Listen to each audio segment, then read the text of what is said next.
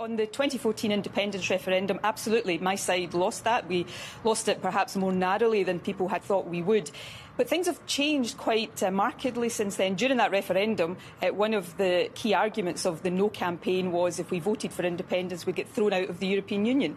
Now we face being taken out of the European Union against our will. So circumstances change, and when circumstances change, I would argue that people in a democracy have the right to change their mind. Okay, and so fast forward to the 2016 Brexit vote. Well, let me answer that part of your question, because Scotland in that referendum, of course, didn't vote to leave the EU.